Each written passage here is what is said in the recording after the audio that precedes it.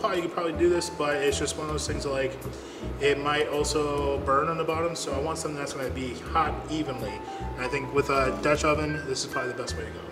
You can see more videos on our YouTube if you want to check this out, how to get all these beautifully diced. So we're going to do a simple braise. When we're seasoning, we really want to be very liberal. We want every part of this meat to be seasoned. So do not be shy. No, rub it in. Be liberal. Take your time, get this about 5 minutes of preheating. If you ain't sneezing, you ain't seasoning. Let's go. Preheated, nice and hot. This is what we want. We're gonna do about 3 tablespoons of oil. Using quality, simple ingredients. For the first, I would say, minute, push your meat into the pan.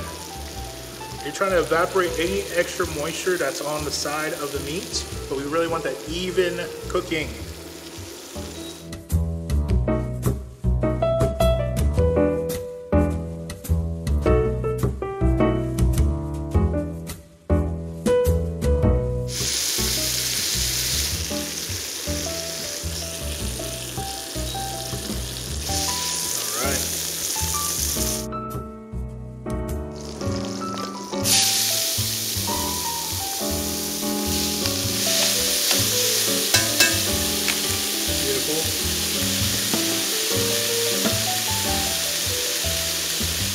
Throw that in there.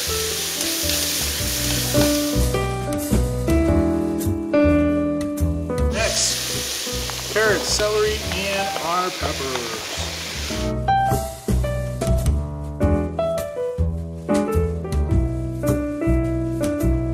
So we're talking about seasoning. You can kind of see that there's a little bit of pepper on everything.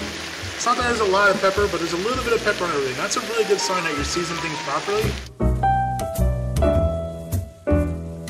Tomato paste, super important. We cook this a little bit because if not, it's going to get really bitter. We're going to kind of squeeze it a little bit, get some of that essential oils out. And get all of our juices out of our orange. And it's starting to smell real good. Next, a couple things of butter. Because butter makes everything better. And then we're going to add in our wine. Now this is super important. We're going to bring this wine up to a boil first before we add anything else. You really want to cook off some of that alcohol in this. It's starting to bubble. We're going to add in our bouquet. And just think of it kind of like a tea bag. We're just going to let that herbs and everything infuse into the liquid. And then we're going to be adding in our pound of short ribs. Meat side down, super important. We really want to go meat side down. So we're gonna let this braise for about an hour. Once it comes up to a boil, we're gonna bring it down to a gentle simmer and let it go for an hour.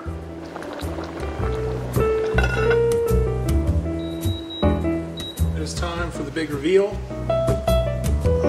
We're gonna, oh, look at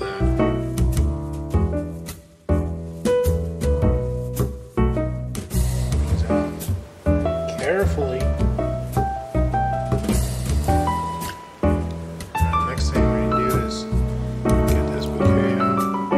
You can actually go with just the vegetables by itself as it is right now, or you can either throw it into a blender, or we're going to use a burr mixer.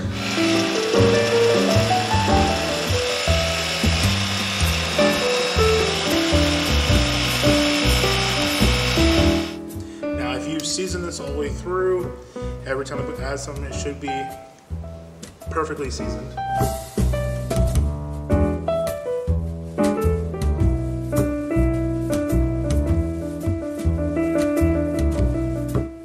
Our braised